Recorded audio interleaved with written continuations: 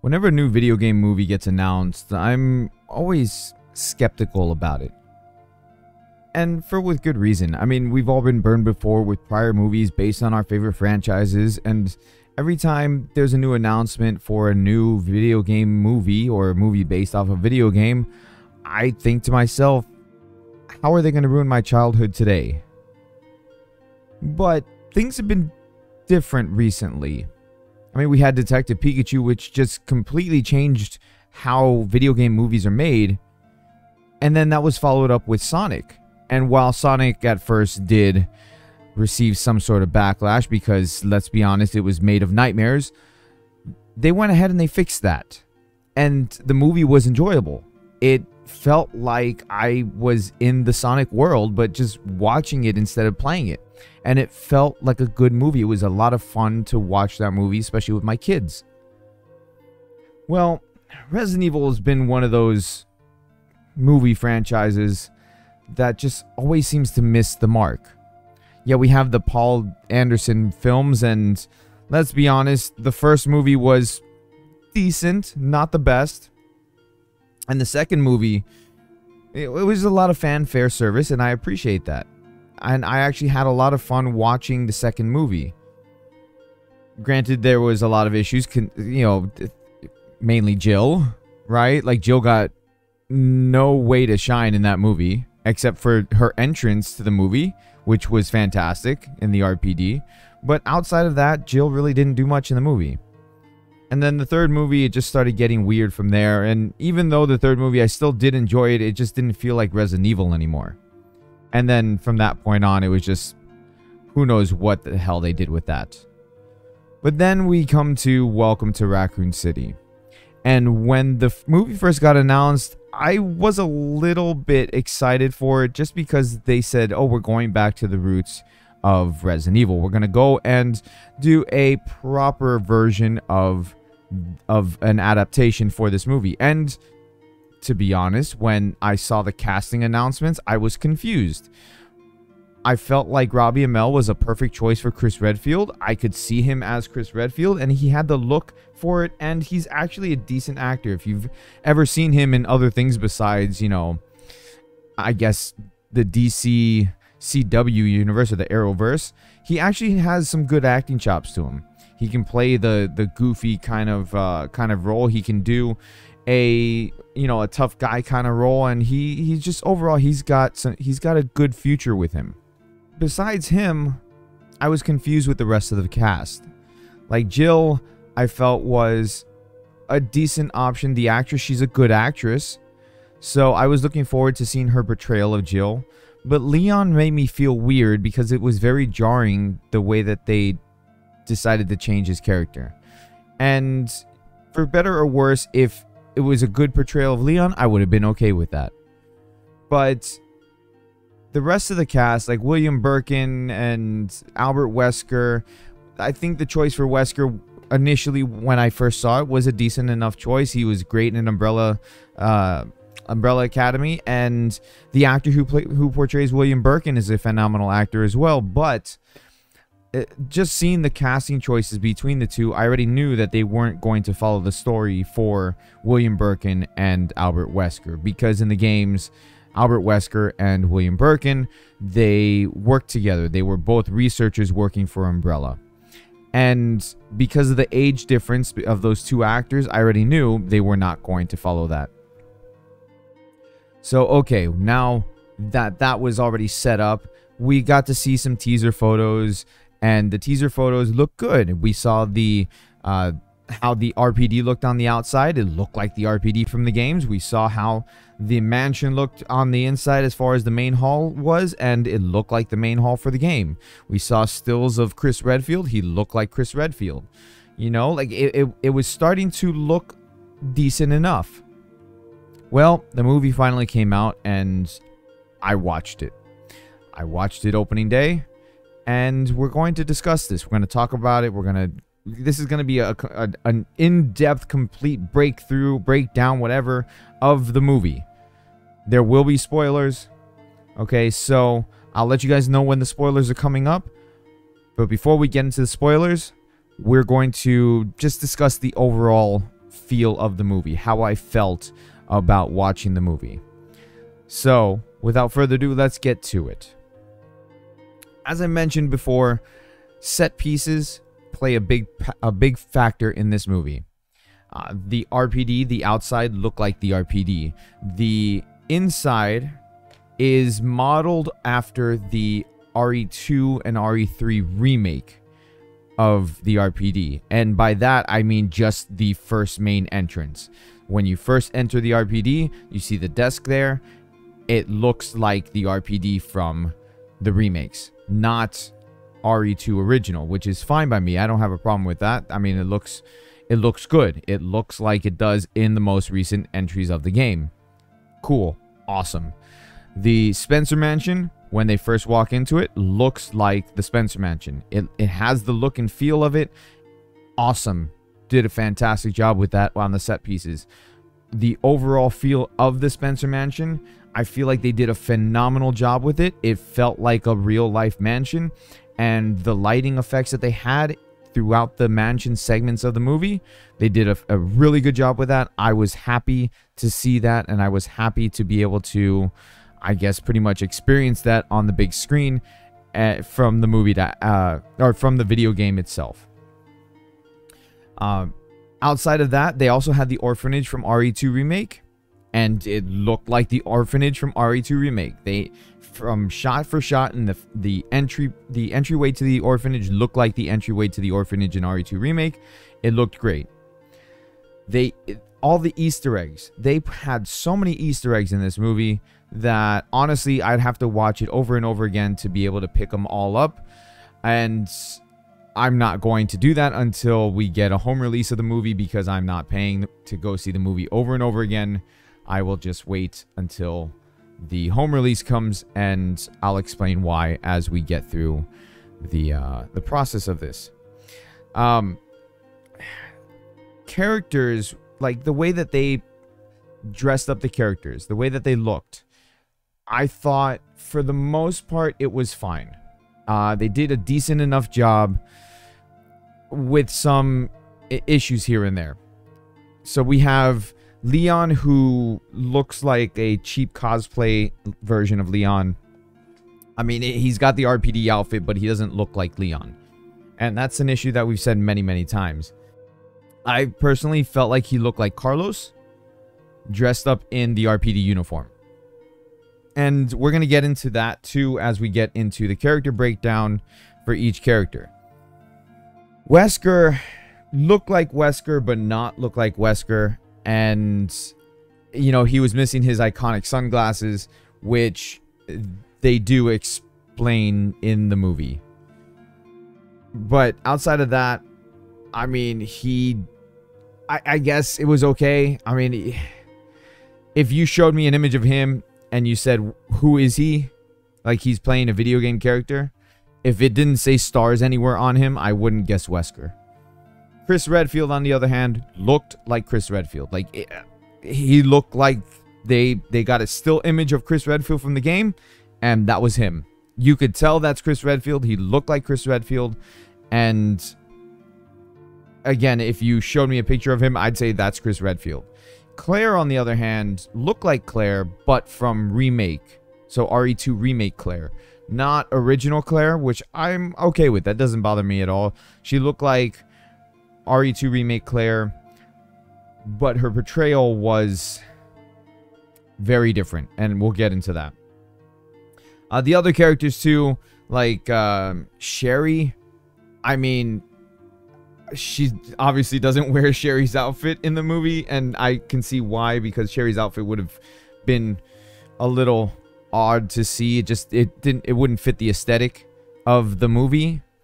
And then you have Chief Irons, where Chief Irons looks like Chief Irons, kind of, but more so like a suburban cop, if you can imagine that, I guess.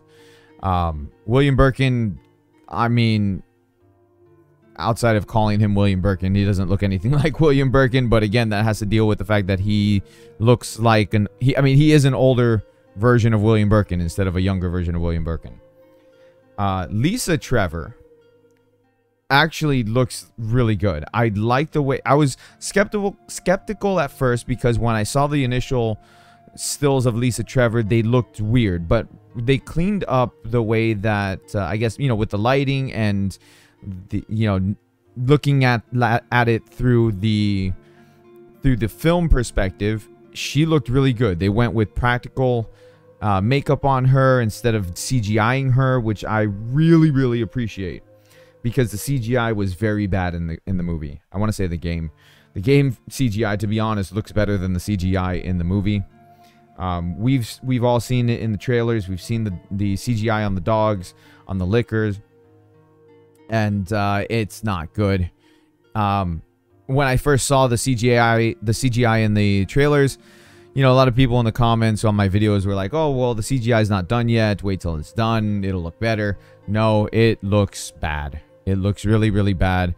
Actually, the dogs in, dare I say this, the dogs in the Paul Anderson movie looked better, because for the most part, the dogs in the Paul Anderson movie, outside of some, you know, some spots, but they were more practical effect looking, you know, like meaty and all that stuff. Like, we're in this one, it just didn't look good. Looked way out of place with the way the CGI was. Like, and I understand that the budget wasn't really big on this movie, but it just did not look good. And then the liquor, when the liquor wasn't moving fast, the liquor looked fine.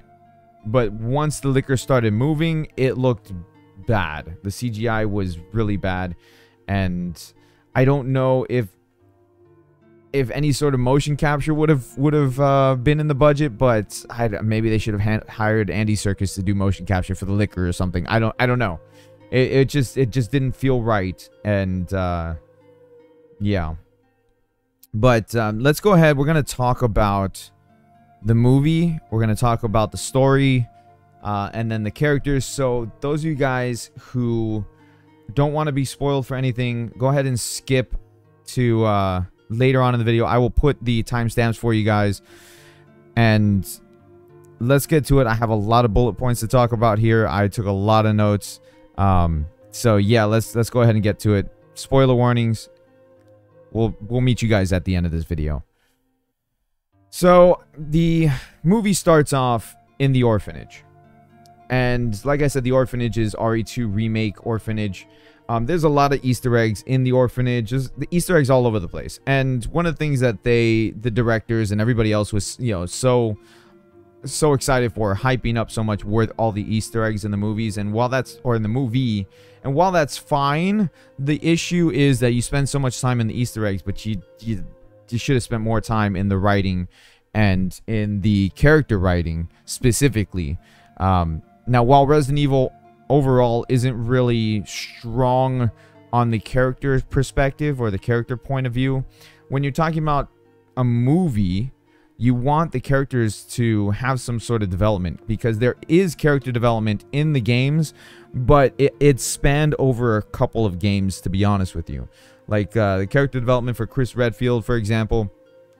While Chris is a ace marksman, he can fly helicopters and planes and all that stuff, he doesn't really get his resolve until Code Veronica, where he loses to Wesker, and then he gets his resolve, and he decides that he wants to start training, so that way when he has his interaction with Wesker again, he's better prepared for it.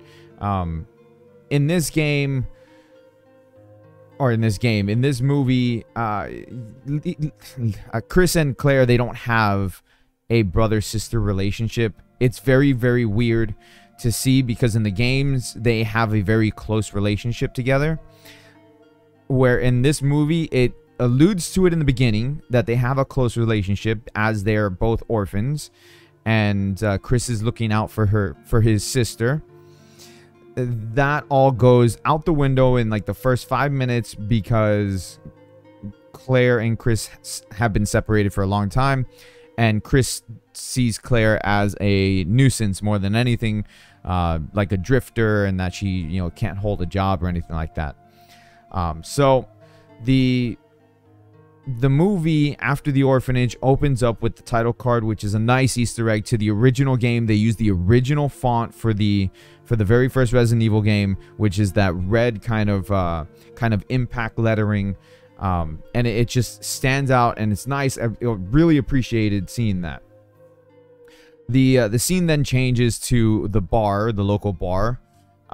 It shows Raccoon City as a whole, and Raccoon City is not a city, it's a town. They downscaled the city completely, which I didn't like, because if you're talking about a movie that you're going to be basing it heavily off of RE2, and you're calling it Welcome to Raccoon City, and the city is like maybe 5 minutes of the movie, and like when you give an aerial shot of the city, it's a town. Like, it's clearly a town. If you look at RE2 from the Wes Anderson movie, the second movie, and you look at the aerial shot that they did for Raccoon City in that movie versus the aerial shot in this movie, it is complete night and day. The city in the Paul Anderson movie looks like a city, where this one doesn't. It's just a suburban town, like a small town with a small police station and all that stuff, and you can clearly see it as the movie continues forward. We see the group, we see Wesker and Jill at the bar, at the diner, whatever. They're eating, they're joking around, and they see Leon is like snoring at the counter. And before this, they showed Leon as he was waking up and getting ready and all that stuff, and they showed that he is a drunk. I'm kind of like jumping a little bit here. I kind of skipped ahead, but they show that Leon is, he drinks himself silly or whatever, like, to, because maybe he's bored all the time. I don't know. Leon's character is not well written at all, and while I do like that they keep that he is alluded to be an alcoholic, because in the games he's alluded to be an alcoholic, at least until RE2 Remake happened. They ruined Leon's character just overall through the entire story, or through the entire movie, I should say. So Claire is coming into the city.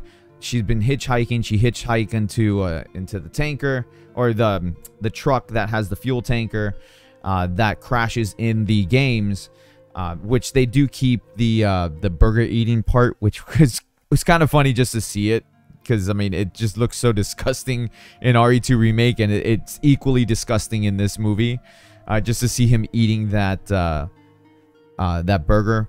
They keep the moment where he runs into the woman that's crossing the street, but he doesn't get bit by the zombie. Instead, the dog eats blood, or licks blood from the zombie, and then the dog transforms into the Cerberus and bites him. But that was after he separated from Claire. Claire went over to Chris's house, broke into his house, and then we get that interaction between Chris and Claire, where Claire is a nuisance. Chris is like, I don't want to hear any of these conspiracy theories. So yeah, they keep that, and then they have Ben in the movie, which is cool. Ben is the reporter in RE2 Remake, but in this one, he's not a reporter. He's like a conspiracy theorist for Raccoon City, and he made friends with Claire, and so he was giving Claire the information, and he disappeared. And so that's what led Claire to go back to Raccoon City. So we find out that Birkin runs the orphanage, that like he was put in charge by Umbrella to run the orphanage to get children to experiment on. We're introduced to Lisa Trevor in the orphanage in the beginning of the movie, and Lisa knows Claire because she used to visit Claire. Scared the crap out of her, but she used to visit Claire. And so yeah, the other thing they get rid of is that Leon is not late to his first day. Apparently he's been at Raccoon City for a little bit. He's not a rookie cop, but he's a rookie to Raccoon City, so they just call him Rookie. And on top of that, he's, like I said, he's a mess. He's an absolute mess. He doesn't know how to use weapons. Like, how are you a cop and you don't know how to use a shotgun? But he doesn't know how to use a shotgun. And he's just a mess. A mess of a character, very unlikable. And doesn't really do anything for the story, to be honest. I could talk about this whole thing, and you can take Leon out of the entire movie, and it wouldn't change the movie at all. So, Leon was transferred from another precinct in another city to Raccoon City because his dad has connections. And yeah, that's how he ends up there. So they get an alert, or they get a call at Raccoon, or at the RPD, that they found a chewed up body near the Spencer mansion, and that they sent Bravo team to go and investigate it.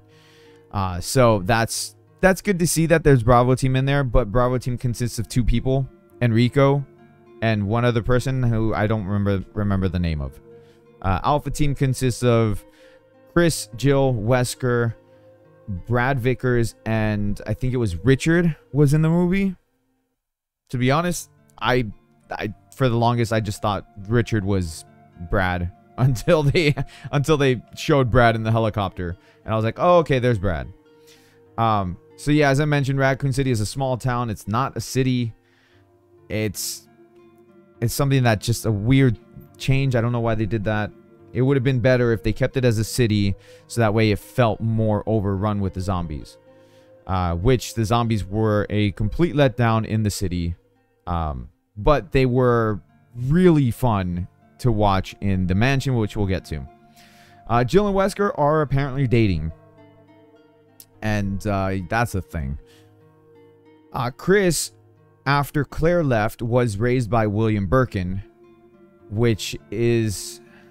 I don't even know what to say about that, because we don't really spend a whole lot of time building their relationship together. So I wasn't sure how to take that. And until like the end of the movie, it doesn't really come up too much again. And even then, it has no emotional impact, because you don't really see Chris and Birkin really interacting together. It's just a weird thing, and that's kind of a recurring problem throughout this movie. Same thing with Jill and Wesker. Like, they're talked about being, dating, and you see their interaction in the diner, and then outside of that, there's not really much there to build on that relationship. Sherry's in the movie, like I mentioned, and she has a dream of a hunter. So that's cool. We don't ever see a hunter in this movie, but she has a dream of a hunter, so I guess that's an Easter egg. When they get to what is it? When they get to the whole thing with the zombie outbreak happening, they did a good job in building the suspense for it. But it was weird because the zombies talk. So when the people turn into zombies, they still have some sort of brain function, and because of that, they can still talk and say words and write things, and it's just we have the obligatory, oh, I don't need help, you need help from a child thing, which that was cool. I mean, that's a line out of RE2 Remake. That's when Sherry says it to Claire, which is fine. That's fine. We get a child hiding under a table.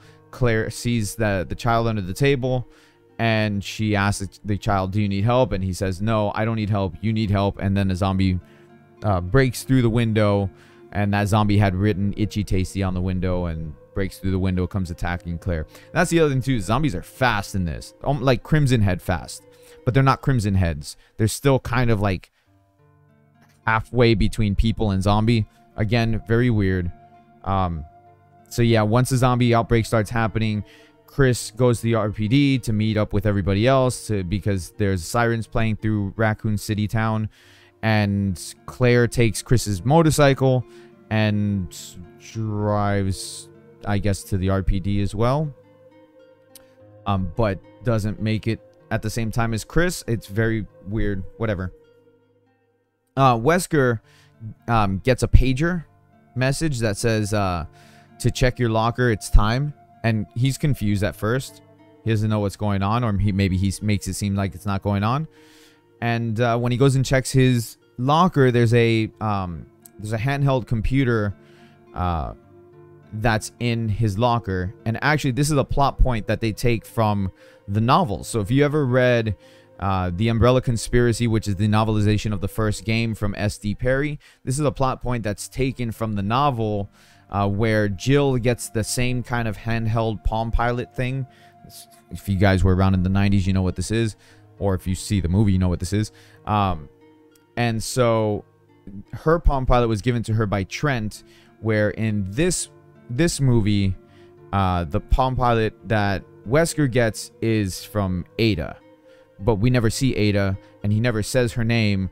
He just says she. Like, later on, when Jill asks him about it, he says, oh, she gave it to me. And, like, he starts explaining everything, which we'll get to that. So Leon is apparently tossed aside by the RPD. Like, he's the front desk person. And now we're gonna get into like character portrayal for Leon, because this is where it's just ruined for me for Leon's character. Leon is portrayed as reckless and careless. He's just kind of like a party boy, I don't care kind of mood or whatever. And he's asleep at his job. He's asleep at the desk, at the front desk. And apparently he doesn't hear a large tanker come and blow up in front of the doors. I don't know. I mean, those headphones are not they're not noise canceling, especially back in the 90s. So yeah, he's a mess. Chief Irons, during the whole outbreak thing, he tells Alpha Team, go look for Bravo Team. That he sends them over to the Spencer Mansion. And so then when the whole outbreak starts happening, Chief Irons saves Leon's life from a burning zombie, which was the tanker driver, or the truck driver. And then Chief Irons packs his stuff up and decides he's going to leave the RPD, leaving Leon as the only cop in the RPD. Which, again, this is now why I said that's a small town and it's a small RPD, small police station. So they paint it, a pretty picture on the outside. It looks like the RPD from the game. And then when you go on the inside, it looks like the RPD from the game, like the front hall. But then everything else, the STAR's office, everything else is really small, like you would see in like a small police station in a very, very small town. So it's not the RPD that we know from the games. It's not a grand scale museum that's been turned into the RPD. Nothing like that. So yeah, that's all good and well, I guess. So Alpha Team goes to the Spencer estate. They find the Jeep that the Bravo Team took, and has been flipped and damaged and destroyed. And you see Jill being trigger happy and reckless. Like, Jill's character is very unlikable in this movie. And that's sad to say, because Jill is my favorite Resident Evil character, and she's not likable at all in this movie. She doesn't really do anything in this movie, honestly, except save Wesker from a crow, and then be Wesker's partner as they go through the mansion for like 2 minutes. So yeah. So we have Brad is in the helicopter, and we have Richard, who is not on Bravo Team. He's on Alpha Team, and so he's with them in the mansion. But again, they made the mansion look nice, like look like the game for the most part. I think the mansion honestly was the best set piece. We don't have the intro scene from RE1 happen. Does not happen. They just find the Jeep and walk to the mansion entrance, and that's it. They're in the mansion. So yeah, there's no, which I guess is fine, but I would have liked to have seen that intro scene, just because it builds intensity and suspense. But you keep in mind, this movie is an hour and 40 minutes or something like that. Everything is rushed in this movie. We see a scene where, and also this, if it seems like I'm going back and forth, because this is how the movie was. It was like Whiplash. The movie doesn't really give you time to process the scenes that you just watched. It's like, it's 5 minutes of one scene, cut to another scene, cut to another scene, cut to another scene. So because of the way that the movie is structured, because they're trying to fit in the mansion incident with the with Raccoon City outbreak all in one day, instead of having the mansion incident happen like in the games, and then a couple months later the outbreak happens in Raccoon City. You're pushing everything into one movie into a matter of a couple of hours. All of this takes place September 30th in a matter of a couple of hours. So take that how you will. September 30th ends October 1st, couple of hours. The Raccoon City outbreak happens, as well as the mansion incident happens all together. It's a mess. We have a scene of Chief Irons trying to escape Raccoon City. Then we see Umbrella Corps standing there. It's just like two people, and they just shoot everybody who's trying to escape. And Chief Irons gets away from the gunfire. And we see a close-up on one of the Umbrella operatives. I'm guessing it's supposed to be Hunk. They never say his name. He just looks like Hunk. But you take that as you will, I guess. And Chief Irons returns to the RPD with no way to get out. Now we get to the dogs, right? So the dog incident in the police station, garage. So Chief Irons comes back. He goes into the garage. We hear the dog. Suspense starts to build a little bit, and then we see the dog, and it's really bad CGI, like really bad.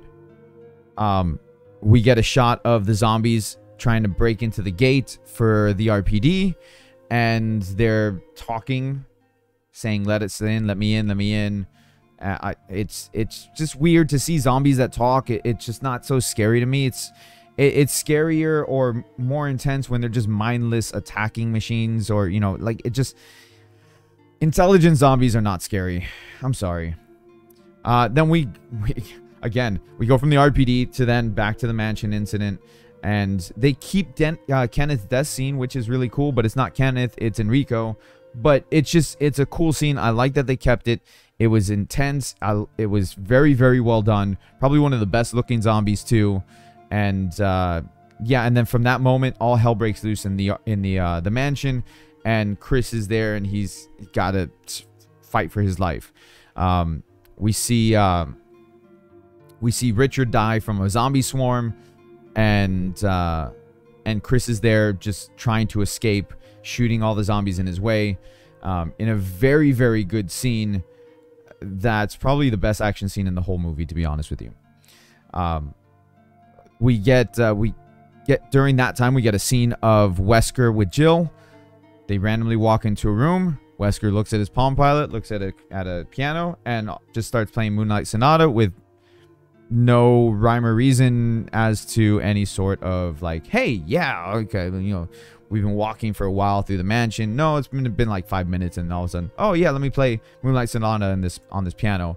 It opens up a hidden passage, which apparently leads to the Umbrella Lab, which is really disappointing. But leads to the Umbrella Lab, and then Wesker tells Jill about everything, how he was contacted by these people who were working against Umbrella, and they wanted him to steal the stuff that Umbrella's been researching, and he wants Jill to go with him. And Jill's like, no, how can you betray us? And there's no emotional weight in this at all, because we spent like a total of like 10 minutes with Jill and Wesker throughout the whole movie. So there's really no significant emotional weight to Wesker's betrayal at this point. And so during this time, or like right before they leave or whatever, the helicopter comes crashing in because Brad got attacked by zombies and got turned into one, and he flew the helicopter while a zombie and crashed into the mansion. And Jill saves Wesker's life, and then Wesker's like, oh, come with me. Jill's like, no, I don't want to, because you can't. How can you betray all your friends? And yeah, so that's when he says, oh yeah, she sent me all the information, and that they're gonna blow up Raccoon City by 6 a.m. and we need to get out of here. And Jill's like, no, I can't leave everybody. And yeah, so Wesker's like, okay, peace, I'm out. And he runs down the hidden passageway, and Jill goes to look for Chris. So yeah, very, very quick and random scenes, just great. Then we get a cutscene to Leon and Claire. They're in the armory with Chief Irons, prepping up to escape Raccoon City. And Leon's looking at a shotgun like, I don't know how to use this thing. And Claire takes it, and she knows how to use it. Leon's like, oh my god, how did you do that? And Claire's like, oh, because, you know, growing up on your own, you have to learn these things.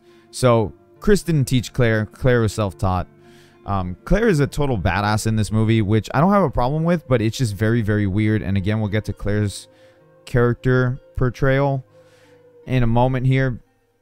So we find out that Claire's friend Ben was in the RPD, like locked up in the RPD. And Leon sees him, and Ben's like, oh, you need to get me out of here. You can't leave me in here. And there's a zombie that's there, or, you know, person that's turning into a zombie. And Ben steals Leon's gun because Leon doesn't know how to use weapons. Threatens to kill Leon if he doesn't get him out. So Leon's like, okay, let me get the keys. Finds the keys, fumbles with the keys. Oh, I don't know which key it is. Finally opens it up, and then Ben gets attacked by the zombie dude, even though Ben has a gun but can't use it. And then the zombie then comes and attacks Leon, and Leon doesn't know how to use the gun. And Claire comes and saves him. And Claire tells him, you need to get your shit together because, yeah, reasons, you know, we're gonna die. And Leon's like, okay. And the zombie comes back up that Claire shot, and then Leon's like, oh, okay, and starts screaming and shooting the zombie. It's, wow, big character arc right there. We get over to them escaping the RPD, and the zombies finally break into the RPD. And as Claire, Leon, and Chief Irons are running, escaping, because Chief Iron knows a way out, because he said that there's a way to get out that leads to the Spencer mansion, where they can then meet up with the Alpha team. Claire apparently has unlimited ammo for a shotgun, because she doesn't reload until, like, she does, like, I don't know, 10 or so shots in a shotgun that clearly doesn't hold more than 2 rounds, but whatever. It's all good. I mean, I've played Resident Evil where I've had unlimited ammo too. It's fine. It's fun.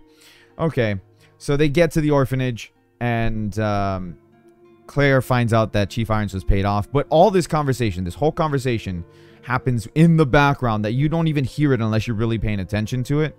Because at that same moment, Leon, he sees Lisa Trevor. He's like, what the hell is that? Lisa Trevor's telling him to be quiet because there's a liquor there, but he doesn't know that.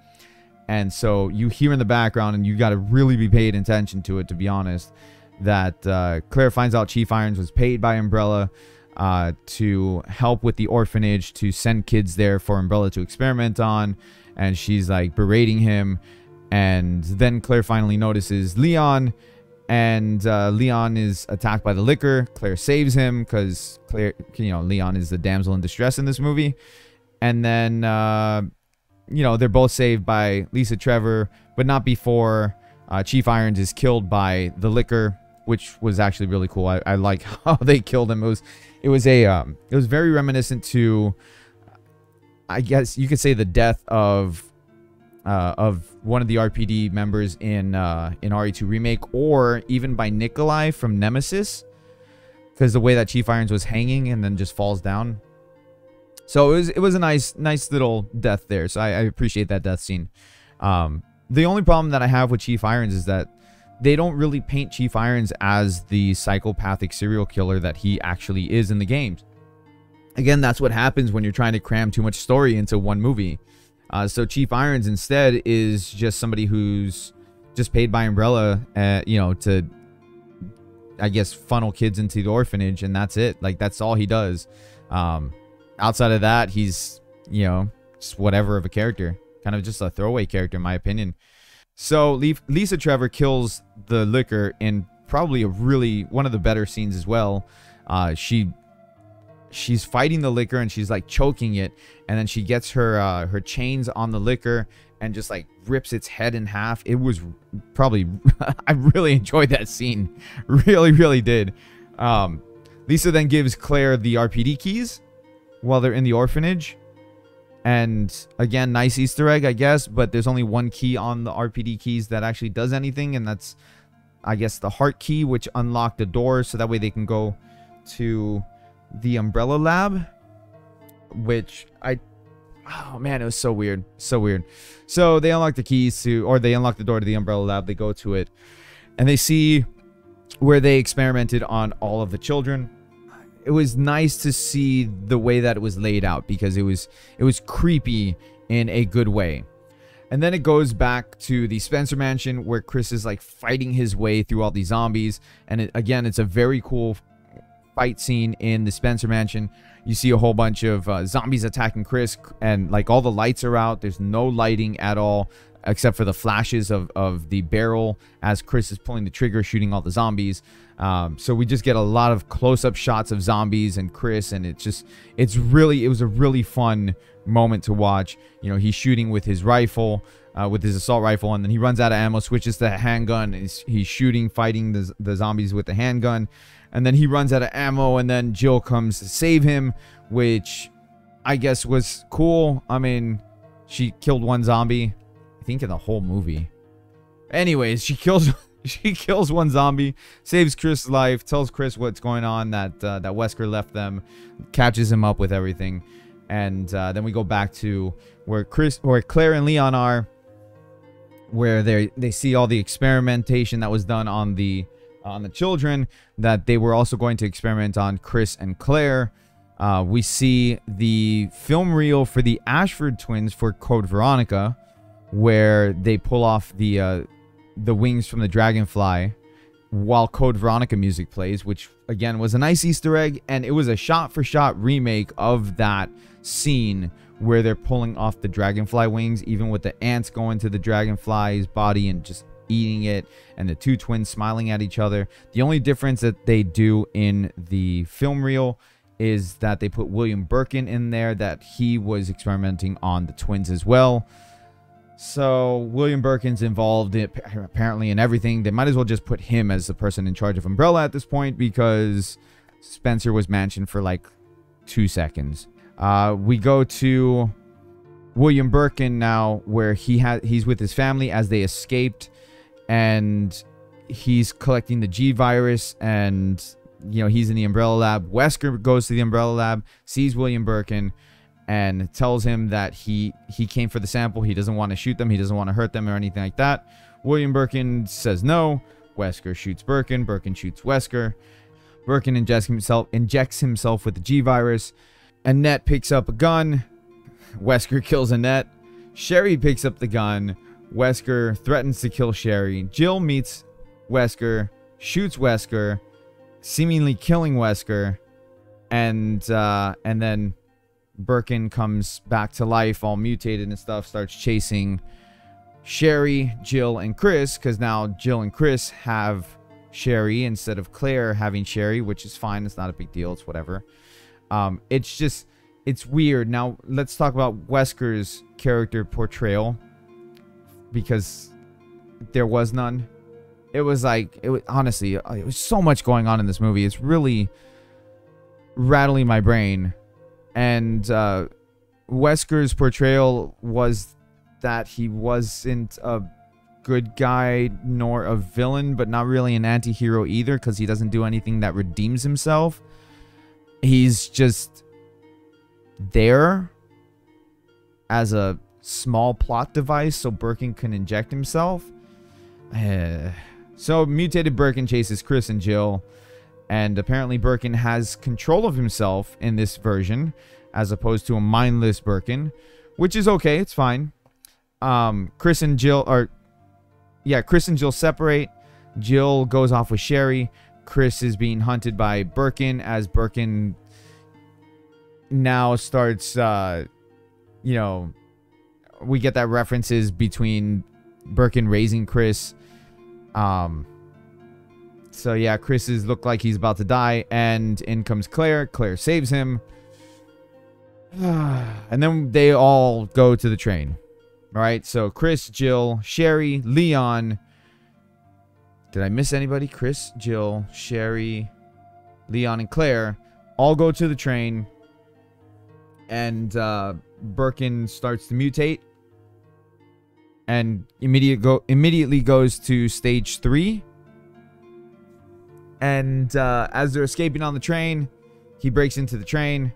He starts beating up Chris, and he grabs Claire.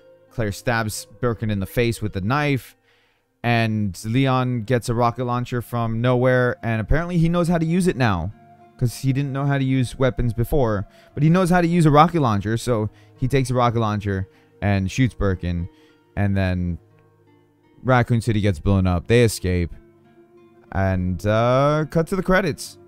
There's a mid-credit scene though that has another Easter egg for the remake of Resident Evil, where if you leave the game running, like the very intro scene, not the intro to the game once you start playing, but the intro scene where the zombie comes up on the body bag and then you hear a gunshot and it dies, we get that as the mid-credit scene, and the body bag starts moving and Wesker's in the body bag, and out of the body bag, like, you see him, he's fidgeting and like he's in pain because he's been injected, or you know, something is in him.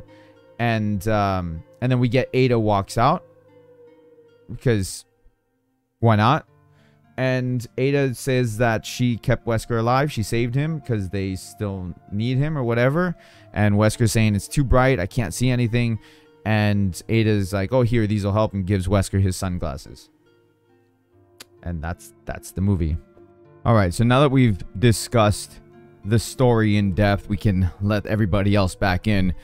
Before we continue, I'm going to talk about the characters specifically. Now, we did talk briefly about the characters in relation to the story, but there will be no story spoilers moving forward. We're just going to break down each character as to the issues that I have with the characters and what they did good with the characters, or what I felt they did well with the characters.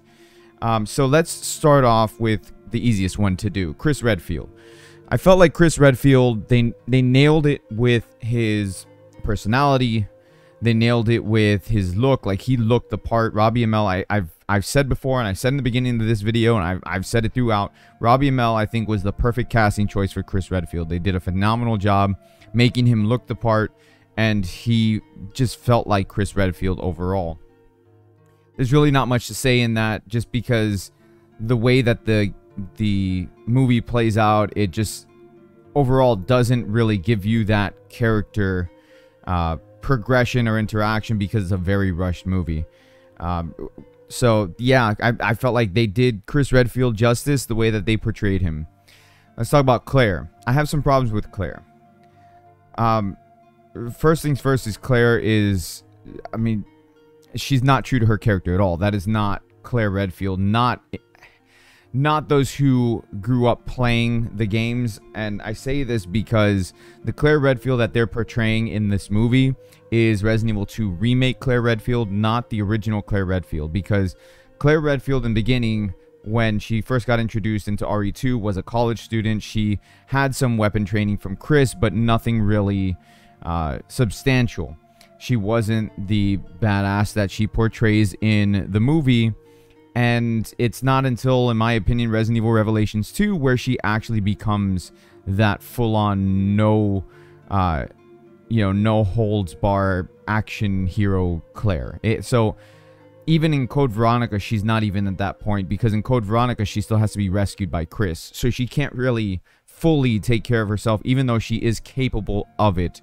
But she doesn't get to that point just yet. Where in this movie, because it's following along remake Claire Redfield, she's just a no-nonsense, straightforward, straight to the point Claire Redfield, who basically saves the day. You know, and I say that in a sense that, like, because she's just action hero Claire Redfield. So yeah, I mean, as far as her look, she looks like Resident Evil 2 remake Claire Redfield. Everything about her is RE2 remake Claire Redfield. That's what she is. Everything about her. There's nothing that is even remotely similar to OG RE2 or Code Veronica Claire, and even Revelations 2 Claire. It's just not there. We don't see any of the traits whatsoever that we're used to when it comes to Claire as a character. Now, do I really have a problem with her being action hero Claire? Not at all. I mean, this movie honestly is Claire's story. It's not really anybody else. And so I'm okay with that. I don't have a problem with that. My issue comes into play is that this is Alice version 2.0, pretty much. And you see that in, if you watch the second Wes Anderson movie, or Wes Anderson, Paul Anderson. I don't know why I said Wes Anderson. Paul Anderson. So Resident Evil Apocalypse. I think Apocalypse is the second one. I really don't remember. Anyways, if you watch the second Resident Evil movie from the Paul Anderson movies, Claire from this movie is very similar to Alice from that movie, just without the special powers. So let's go to Wesker. Wesker, they tried to make him likable, but there's not enough screen time to actually really feel that. So it kind of falls flat. And the interactions that we get with Wesker is limited to Jill, where in the games, his interaction is more so with Chris. They build a sort of rivalry in a sense where Chris wants to basically kill Wesker because of everything that he's done in the games. But in this movie, we don't get that at all. They don't build to any sort of relationship as far as, you know, Chris looks up to Wesker. Nothing. There is nothing of that in this movie. The whole relationship with Wesker is just built around Jill, and it's not even well done. We get one interaction really in the beginning of the movie of them being on a date at the diner, and then that's really it.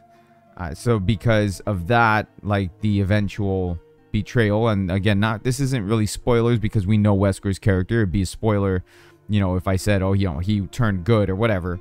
But the eventual betrayal is just left flat because there was no build up, no real build up between the characters to the point where it hurts. You know, it hurts the characters immensely. The characters don't really feel that.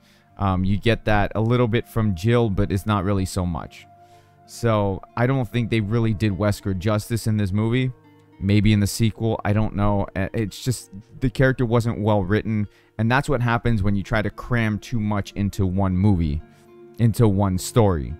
Now, Jill's character is a complete train wreck. I don't recognize her as Jill. She's not Jill. Okay, only by name and by color scheme. And by color scheme, I mean the colors that she's wearing is blue, and that's typically what we see Jill wearing in the games. But outside of that, this is not Jill at all. There is nothing that resembles Jill in her personality, in her writing, in the acting, nothing. And it's a shame because this actress is a very, very good actress. She could do wonders with the character of Jill if given the right material, and they just did not write Jill properly. Again, it just has to do with cramming too much into one movie, and it just falls completely flat. And it's unfortunate. It's very unfortunate because this is the type of thing that if they had focused on the mansion incident first, then they could have built on that, and then, you know, the second movie would have been Raccoon City, and that would have involved Jill, Leon, and Claire. But because they just did everything together, it falls flat for those characters. We have Chief Irons, which I think Chief Irons was done really well. You know, they don't go as crazy as they do in the games, where he's a serial killer in this. So they got rid of that story element, which I think fits well. And the way that they portrayed Chief Irons, I think they did it a very, very well adaptation of his character. His character is a cowardly character where he only really cares about himself, and he does do shady things, and that's captured and portrayed well. But again, because too much story, it really just, the delivery of it just falls flat and really to the wayside of everything else. Lisa Trevor, honestly, doesn't really do much for the story. She looks cool. Her design is done really well. I really like her design. When I first saw her in the trailers, it didn't really stick out, but seeing her in the movie, like, they did a good job with Lisa Trevor. But they didn't really do much with her. They got rid of her backstory with her dad and everything else, and they only give you little snippets here and there of what they've done with Lisa. But if you're not paying attention to it, then you completely miss it. But other than that, like, she's not a villainous character, which is fine, because in the game she's not a villainous character either. She's lost her mind because of all the experiments that's been done on her in the games, and the only thing she can see is her mom. That's what she wants. She just wants to be reunited with her mother. So Lisa Trevor in the games is not a villainous character. But she's crazy because of all the experiments and everything that she's been going through. And so kind of in the same sense, they kept that in the movie where she's not a villainous character at all. Instead, she's there to assist the characters. And I'm okay with that. I don't have a problem with that, because Lisa Trevor, her story in the games is really lore building. And unless you're really paying attention to it, you don't know really what's going on. All you see is just another monster. But there's really more to Lisa Trevor's story in the games. And this movie, while it doesn't really go deep into stuff like that, I mean, I'm okay the way that they did it, and the way that they just made her as kind of like just a side character to just assist the main characters of the movie. Now let's get to Leon. Leon, I think, is the worst character in this entire movie. The way that they wrote him is horrendous. He is basically just there for comic relief. He does nothing at all for the story. Like, if you removed him from the entire movie, nothing would change at all. He does absolutely nothing in the entire movie. He's a bumbling idiot. He's not even a rookie cop. They call him a rookie because he's new to RPD.